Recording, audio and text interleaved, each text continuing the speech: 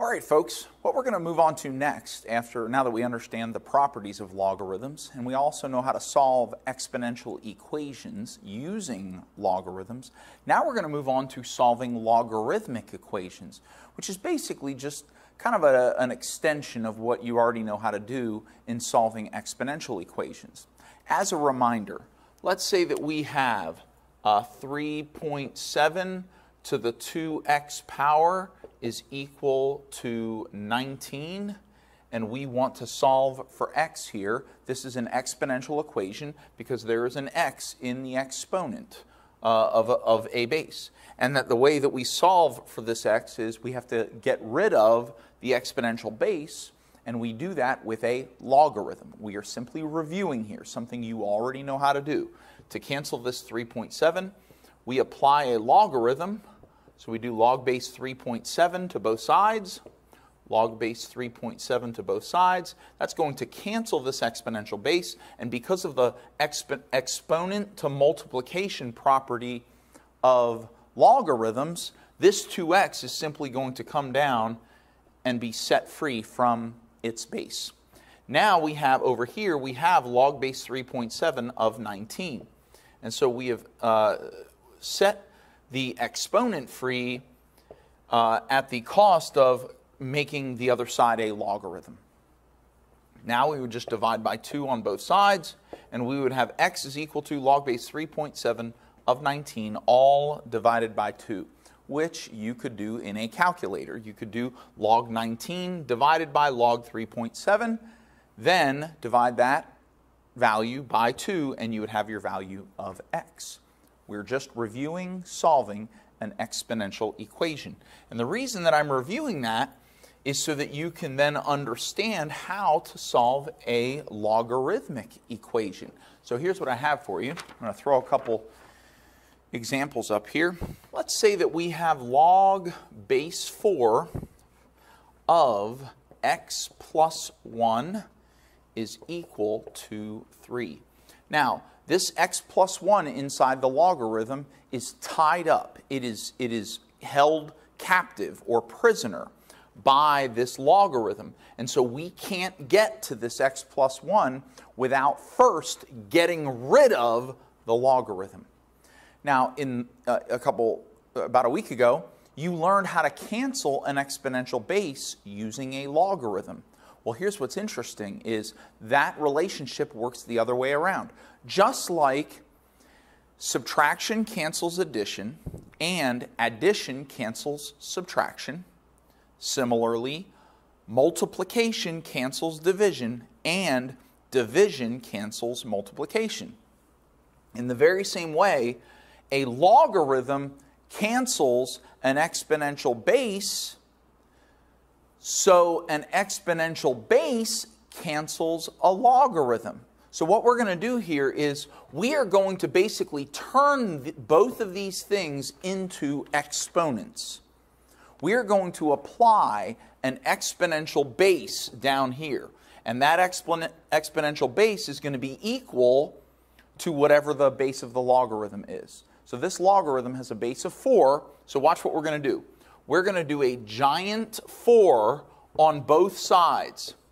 And what we now basically have is 4 to the power of log base 4 of x plus 1 and 4 to the power of 3. So this is essentially now 4 to the power of log base 4 of x plus 1 is equal to 4 to the power of 3. Okay, so what we've done is algebraically we have turned both sides of the equation into exponents, giving each one the same exponential base, showing that log base 4 of x plus 1 is still equal to 3. Now here's the interesting thing, is if I have 5 to the power of log base 5, those cancel each other out. And so what's going to happen here is this 4 to the power of log base 4, those are going to cancel, and all you're going to have is x plus 1 is equal to 4 to the third power. Now, 4 to the third power, that's 64. So we have x plus 1 is equal to 64. Then we subtract 1 from both sides, and we get x is equal to 63. Okay? So basically, the way that we solve logarithmic equations is by applying an exponential base that is equal to whatever the base of the logarithm is, which would result in the canceling of the logarithm and the exponential base on one side. Okay? All right, so let's try another one. Okay, for this one, you're going to need a scientific calculator. Okay, so why don't you have one of those ready?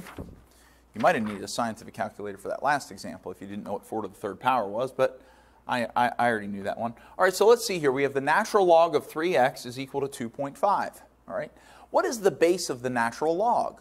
Well, the natural log is equal to log base e, correct? So the base of this logarithm is e. So the way we're going to cancel this natural log is we're going to do e to the power of. And so on this side, we're also going to do e to the power of. And so now what we have is we have e to the power of natural log of 3x is equal to e to the power of 2.5. Here, the e to the power of natural log, that's going to cancel, and all we have left is 3x. So now 3x is equal to e to the power of 2.5. Then, to solve for x, we just divide by 3 on both sides, and x is equal to e to the 2.5 power divided by 3, which we can do in a scientific calculator or a graphing calculator if that's what you happen to be using. So we're going to do e, we're going to hit second and then the ln button. So we get e to the power of 2.5. Now don't forget to close the parenthesis on your exponent. So close the parenthesis, divided by 3. And we get 4.0608. So x is equal to 4.0608. Okay, that was a good one. Let's try another one. Okay, this one will not require the use of a scientific calculator because in this case we have two variables. We have an x and a y, which makes it a function. Anytime you have an equation that has two variables, if it's one equation with two variables, that's a function. There is no solution for a single equation with two variables. It's called an undefined system. Okay, so this is a function. So, but let's say that we're being told to solve for y, solve for the variable y. Well, the y is tied up inside of a logarithm. So somehow or another we need to get rid of this logarithm. Well, if we're going to get rid of that logarithm, how do we get rid of log base e? That's ln, log base e. We're going to use an e. So we're going to do e to the power of this is equal to e to the power of what? Are we going to put an e here and an e here? No, we are not. This is e to the power of the entire other side. And so what this now becomes is e to the power of the natural log of y is equal to e to the power of that whole thing, x squared plus 3. That entire thing has to go into the one exponent of e. Okay? And so now over here, it's going to cancel the logarithm, and we're going to bring the y down, and y is equal to e to the power of x squared plus 3. Okay? All right, let's do another one. All right, you're going to need a scientific calculator for this one. Look, we have an equation with only a single variable. Therefore, we should be able to solve for this variable. Now, this is a big mess here. Look, we got -7 on here. We got times 20 up here. All right, the reason I want to show you this particular problem is that it's important that you understand that this problem right here, you cannot cancel this logarithm. You can't cancel that logarithm until after you cancel all the stuff around the logarithm. So you have to get rid of everything else. You have to cancel this -7 first. You also have to cancel this 20. And I recommend canceling this first and this. In fact, I have an informal way of solving algebraic equations. I typically do the order of operations backwards. So I do get rid of all my addition and subtraction first. Then I get rid of all my multiplication and division. Then I handle my exponents, which are logarithms. Logarithms are exponents. Okay, so let's get rid of this first. We'll add 7 to both sides. Cancel. And now we'll have 20 log base 5 of 2x minus 3 is equal to 60. Then we will divide by 20. I want to get rid of this 20. I can't mess with this logarithm until I get rid of everything around it. And if I divide by 20 on this side, I have to divide by 20 on this side. And now I have log base 5 of 2x minus 3 is equal to 60 divided by 20. Well, that's 3. Now, to cancel this logarithm, I have to apply an exponential base of 5 to cancel a log base 5. So I'm going to put a giant 5 here, and I'll put a giant 5 over here. So I got 5, and you can put a little to the power of if that makes you feel better. So I got 5 to the power of this and 5 to the power of this. So now, 5 to the power of log base 5 cancels, and all I have left is 2x minus 3. That's going to be equal to 5 to the power of 3. And now, what's 5 to the third power? That's 125. We can do that in our calculator. Okay, let's see here. What's log? We'll go 5 to the third power, 125. So now we have 2x minus 3 is equal to 125. Then we're going to add 3 to both sides. And we get 2x is equal to 128. Sorry, I was a little messy there. 128. Then divide by 2, and I get x is equal to 64. And there's my solution. Okay? It just takes a little patience to get rid of all the stuff around it, then cancel the logarithm, then solve whatever remains. Okay? Let's try a couple more. All right, here's another one. This one's got some addition and some multiplication. So why don't you pause the video, try this one out on your own, and then I'll solve it. All right, so hopefully you had a chance to try this one out. Hopefully you got an answer. Hopefully you didn't get caught up too much. Well, let's see if you want to. If you weren't sure how to do it, maybe do it along with me one step at a time. What do you think the first thing is that we should do here? Yep, we're going to get rid of this plus 9. We're going to subtract 9 here and subtract 9 here, leaving us with 8 natural log of 5x plus 2 equals 33 minus 9. That's 24. What do you think I'm going to do next? Remember, I can't cancel this logarithm until that 8 is gone. And what is this 8 doing to this logarithm? It's multiplying. So how do we undo multiplication? With division. So we're going to divide by 8 on both sides. Cancel. Divide by 8. Get the natural log of 5x plus 2 is equal to, what's 24 divided by 8? Well, that's 3. Now we're at the point where the only thing on this side of the equation is the logarithm. Once the logarithm is alone, all by itself, this stuff right here is inside of the logarithm. That doesn't count. That's a part of the logarithm. Once the logarithm is alone on one side of the equation, now we can cancel the logarithm with an exponential base.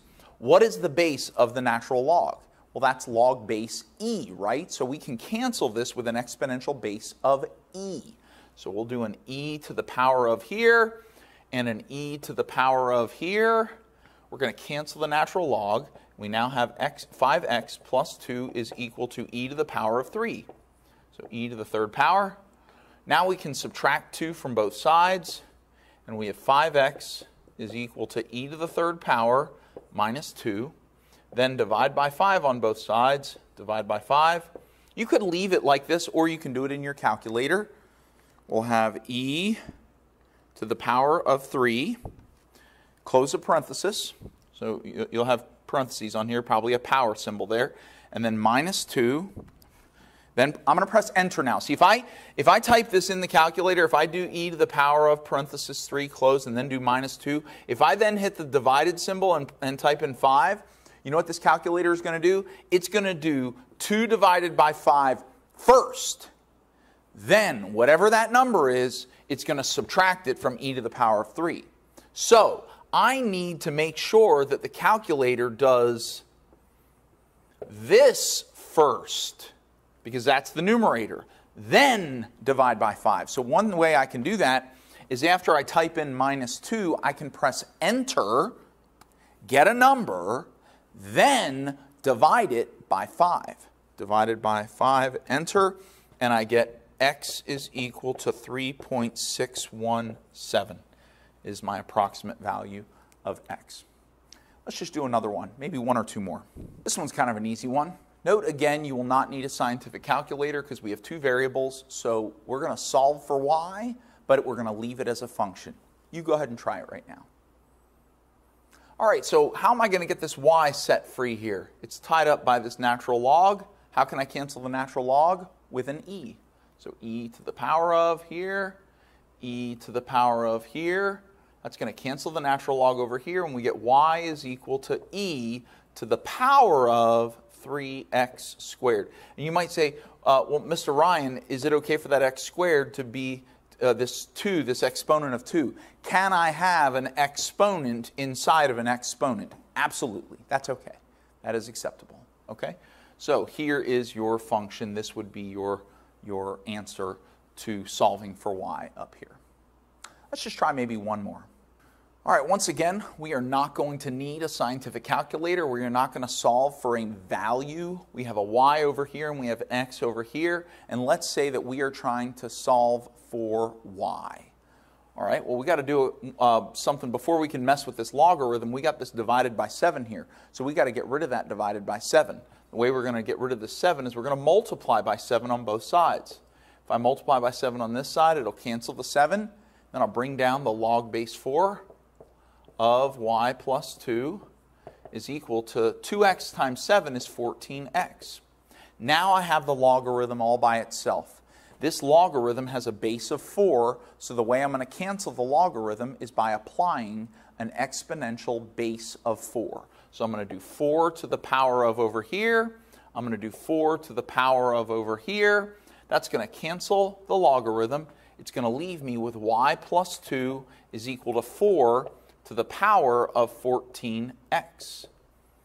Lastly, over here I got y plus 2. I got to subtract 2 from both sides, and y is equal to, now this 2 cannot be subtracted from this 4. These are not like terms. Remember, like terms are common bases, meaning the base is identical. It's either the same number or the same letter, and it has to be to the same power. This is to the power of 1. This is to the power of 14x. Because they are not to the same power, they are not like terms. They are also not the same base. This is a 4 and this is a 2. Therefore, these cannot be combined.